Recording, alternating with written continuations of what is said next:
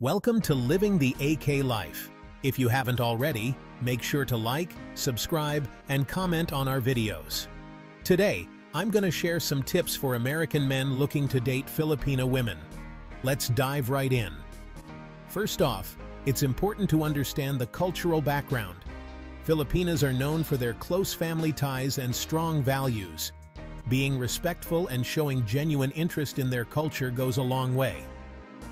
Learn a few phrases in Tagalog, or even just showing curiosity about their traditions can make a big difference. Next, communication is key.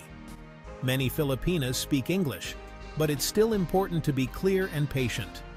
Misunderstandings can happen, so always make sure you're both on the same page.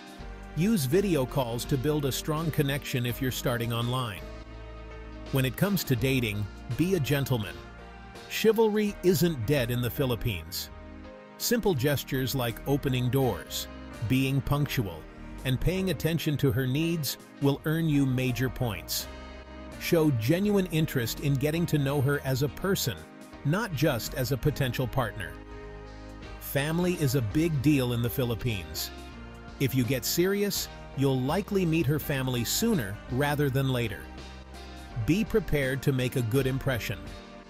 Showing respect to her family and being polite can earn you their approval, which is crucial. Now, let's talk about long-distance relationships.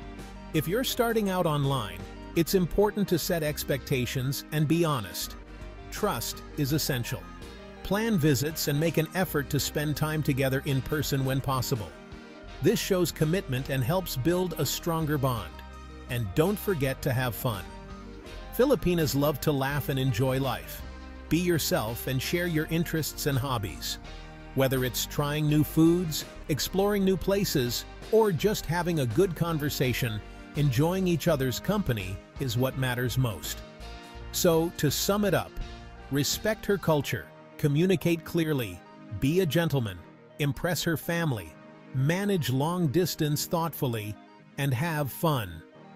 Dating a Filipina can be a rewarding experience if you approach it with an open heart and mind. That's it for today, folks.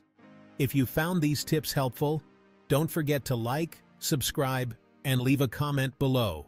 Thanks for watching Living the AK Life. Until next time.